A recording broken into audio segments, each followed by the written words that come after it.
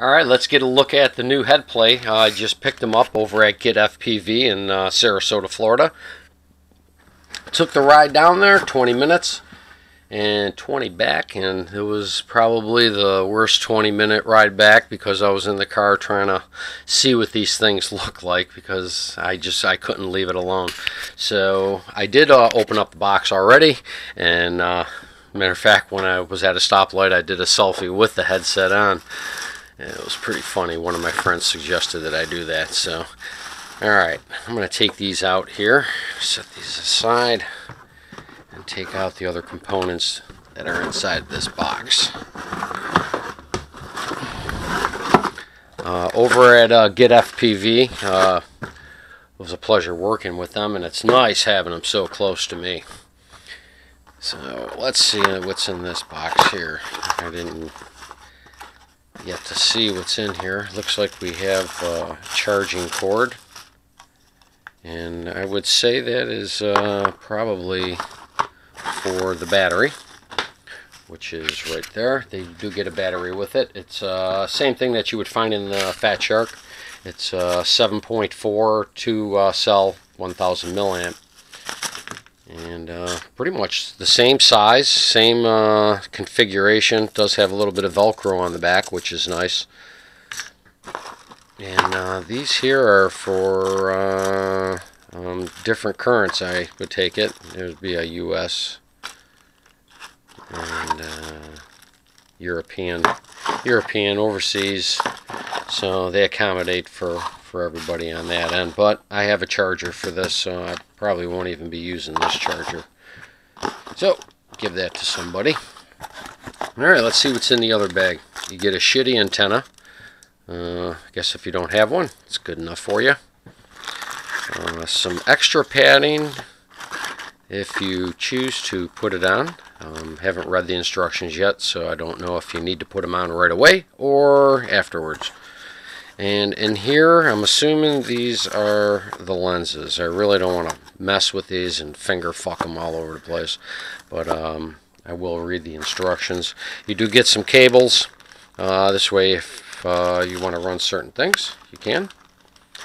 And that's pretty much about it. So let's get into the Headplay itself.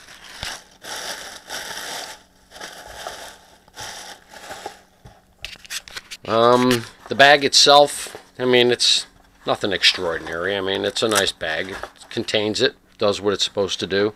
I mean, it's not overly an expensive type of material, but yet again, it's nice to house it.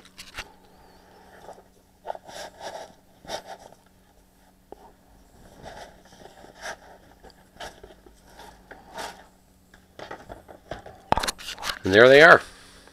I chose the white. I don't know. I just thought the white was appropriate. So, sooner or later somebody will make a skin for this.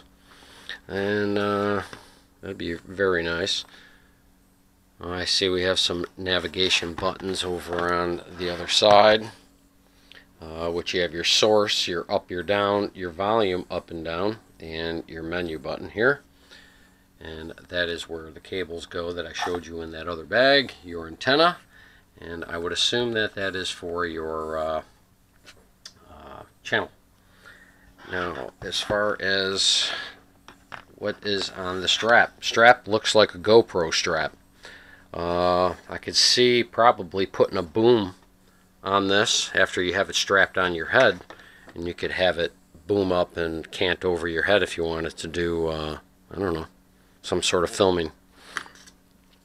And now as far as the inside, let's get in there.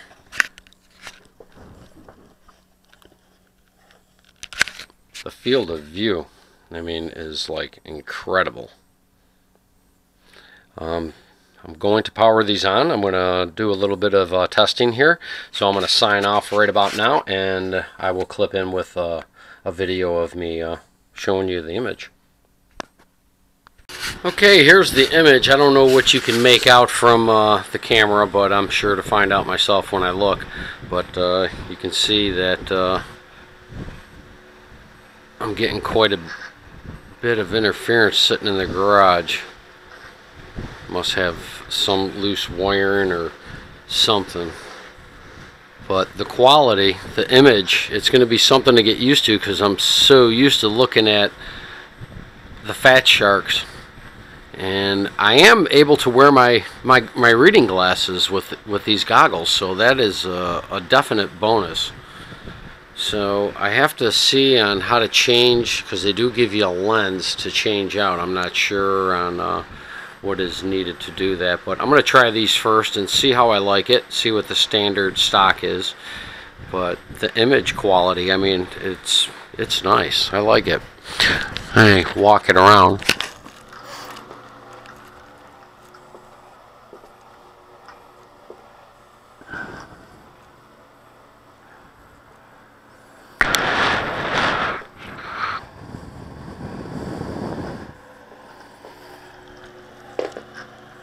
Now, mind you that I'm using a Fat Shark 600 TVL camera. I did order 650, I believe it was. This is going to be recommended by Drive and Fly. He said that this is a very good camera, and the quality of the image will be even more better than what the Fat Shark has to offer. So, waiting for that to come in. So other than that, that's pretty much about it. I'm pretty stoked to try these things out and see how everything works, and definitely a big fucking set of goggles, man. But I don't care. I'm going to be viewing it and enjoying it.